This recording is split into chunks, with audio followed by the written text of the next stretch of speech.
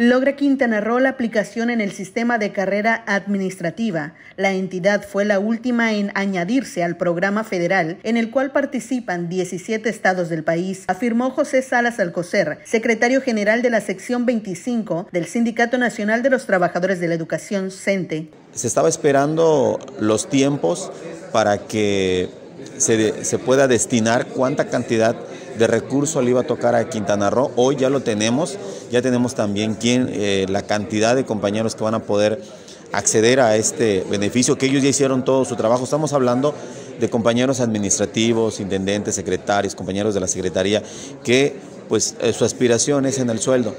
Y con carrera administrativa van a poder tener un incremento en salario.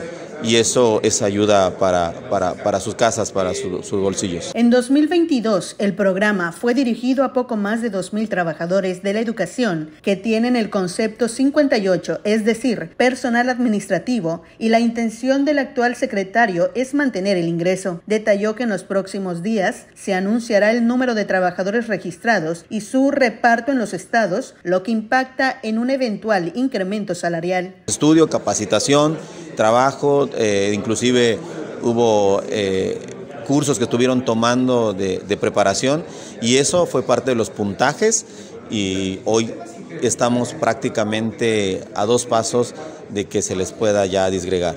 Para Notivision, Rosy Dorado.